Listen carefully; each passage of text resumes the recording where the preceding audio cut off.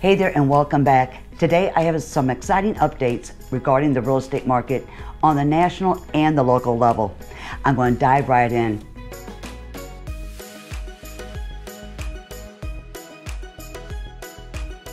My name is Clarice and I'm a full-time RE/MAX realtor. So if you ever have any questions concerning your real estate needs, please feel free. You can give me a call, you can give me a text, you can give me an email.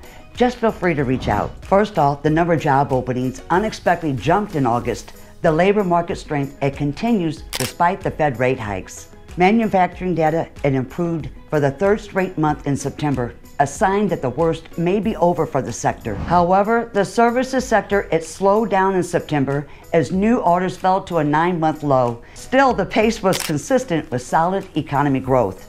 The residential construction spending increased 0.6% in August, and the private sector spending for the single-family homes rose 1.7%. Climbing interest rates, it led to 6% drop in mortgage applications last week. Applications fell lowest since 1996. The CFPB says lenders denied loan applications due to insufficient income more often last year than any other time since tracking began in 2008. Hey, I appreciate if you hit that like button and subscribe to the channel so that way you're notified next week when I do my next video. So let's take a closer look at the numbers in St. Charles County. In St. Charles County, the median home price has shown a steady increase over the past year, and the median days on the market, they have been relatively low, indicating a strong demand for homes in the area.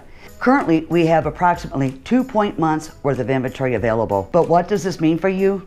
Well, with the median home price on the rise, it's a favorable time for sellers in St. Charles County.